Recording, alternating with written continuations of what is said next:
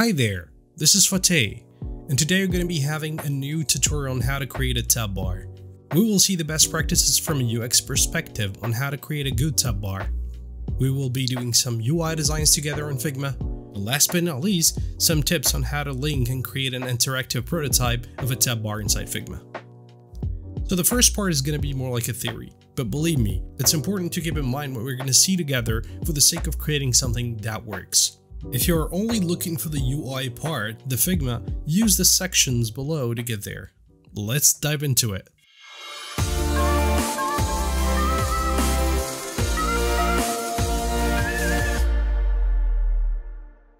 There are so many ways to describe navigation in a mobile app and how important it is, but its main purpose is to allow users to access content and features.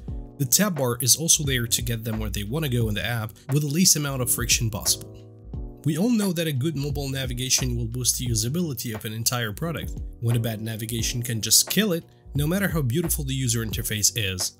So, what are the best practices for a mobile navigation tab bar? First of all, the placement. Tab bars have to be easy to reach. An ideal placement will be at the bottom of the screen, sometimes called the thumb zone. Most mobile users scroll and navigate apps using their thumbs. With our screens getting bigger, the top part becomes almost impossible to touch without adjusting the phone. Positioning the nav bar at the bottom makes it easier for users to interact with, while secondary items can be moved to the top. Visual feedback.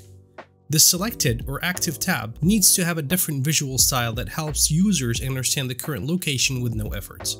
We usually highlight it using a different color, a filled icon, sometimes both, or maybe a different style. Interaction area, or button size.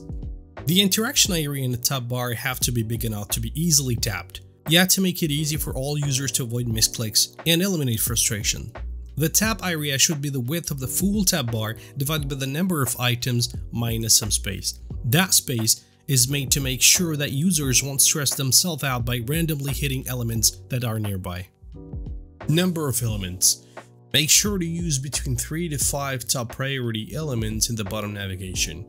Using more than that will overcrowd your design. The tab target will be very close to each other, and as we saw earlier, the users might end up hitting the wrong tab. Plus, any additional tab will increase the complexity of your user flow, therefore compromising the experience. Never use horizontal scrolling in a tab bar. This harms discoverability, and users might easily miss important content, without mentioning that the active state might go out of sight when the users scroll the bar. If you need to put more than 5 elements, consider using a sidebar or a vertical hamburger menu. Consistency. Icons used in the tab bar have to be consistently chosen. They should have a clear meaning to your users. Do not use unfamiliar or hard to read icons. This will make navigation unclear to all users. Avoid as much as possible to use icons with no labels, at least for the active elements. Users should be able to understand what exactly happens when they tap on it. Your labels should provide a short and meaningful definition of a navigation section. Do not use long text labels so they don't cut short. Never use an ellipsis or wrap a label. Accessibility. Believe it or not, the most common problem when it comes to accessibility when designing a nav bar is a color contrast. The color contrast between background and foreground, especially for labels, should be great enough to ensure legibility. Poor color contrast for icons and small font size are pinpoint to intuitive user experience. Use 12 pixel size font with medium to bold weight as a minimum. Remember that your design is worthless if your users can't read your content. When choosing a color scheme for your design, choose foreground and background color that have good contrast. Ideally, you should aim for a AAA rating with a minimum of AA at least. You can use some plugins or websites to help you check your accessibility. I'll put some in the description below. With that being said, let's head to Figma and design some UIs. Alright, let's start by gathering all the needed components. As we saw earlier, we need consistency in the icon style. So let's use Google Material Icon Design. To do so, I'm going to use the plugin Material Symbols. You can find it in the community, or you can use any icon library you want. I'm going to search for home. Let's use this. I want the filled version of it too.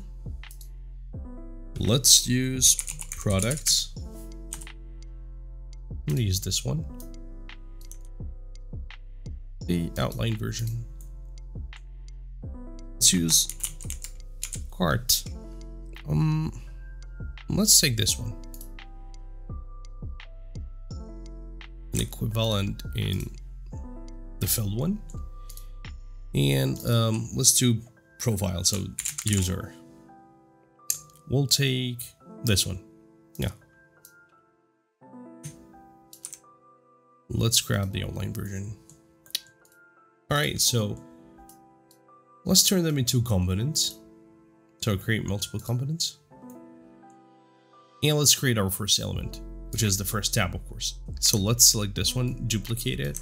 We're going to be using an enter font with medium at 12 pixels minimum, as we said, of course.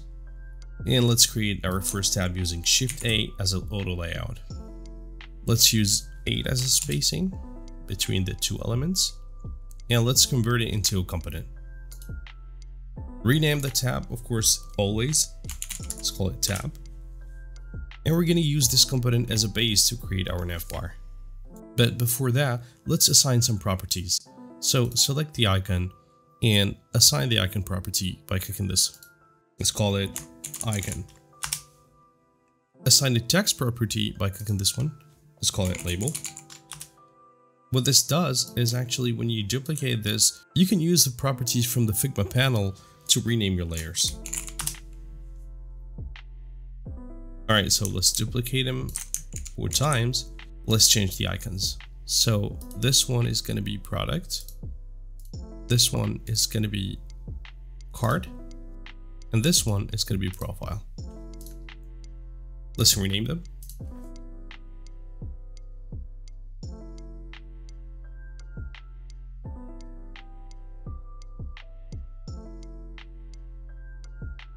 So now let's create a frame to use as a base for our navbar. Click F or choose it from here. Let's create a frame of about 390 pixels to 80 pixels. It's going to be our base. I'm going to use a grid. To do so, create a layout grid here. I'm going to change the grid to columns. I'm going to use 4 columns with a 16 of margin and 8 for gutters. Perfect. Place our element inside. So don't worry about the spacing for now. We're going to use auto layout to space them all. To do so, select our frame and hit Shift A. This needs to be fixed, so let's do so and put 80 pixels. This one needs to be fixed too, but we'll leave it at 390. Select our auto layout and rename it as navbar. Center it, and let's do some settings. So in the auto layout panel, set a horizontal padding to 16 and the spacing to 8. So with the frame selected, hit enter to select the inside components. By the way, use enter to select the lower level and shift enter to select the upper level. Let's select them back and let's change the horizontal resizing to fill. Voila. Now let's turn our tab bar into a component. Now you need 4 screens for 4 different content to build the interactive prototype. I've prepared some UI placeholders for us to use as some sort of a style wireframes. Let's bring our navbar here.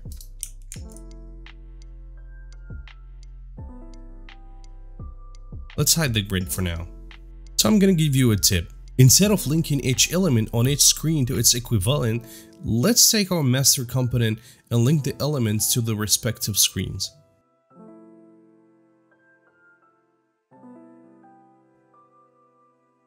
This one is going to be home. We'll choose dissolve. This one is going to be product. This one is going to be cart. And this one is going to be profile. So in that case, you just duplicate this, put it inside, of course, position it well, and copy and paste it on each frame. And that way, all the prototypes are already linked. Let's use some shadow here to elevate the navbar.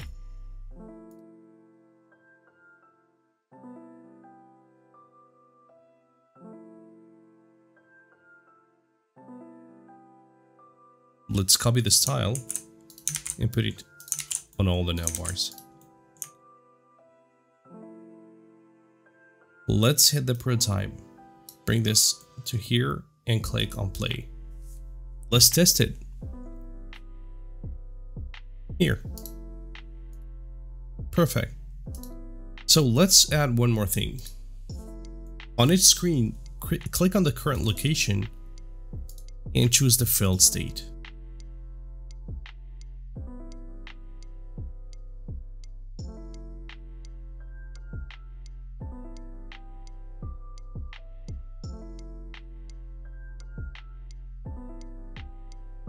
Run the prototype again. Perfect. We've now finalized the prototype that you can present to your client or your developers, or you can even do some user interviews with it. Of course, you need more options to conduct the interview, but you got the point. So that's gonna be all for today. We've seen together some best practices on how to design a tab bar, we created one in Figma, and we turned it into an interactive prototype. I hope you liked this tutorial. If so, hit the like button, subscribe and activate the bell. It helps me a lot to continue to do what I love, sharing my knowledge. Thanks a lot for watching, stay safe, I'll see you next time.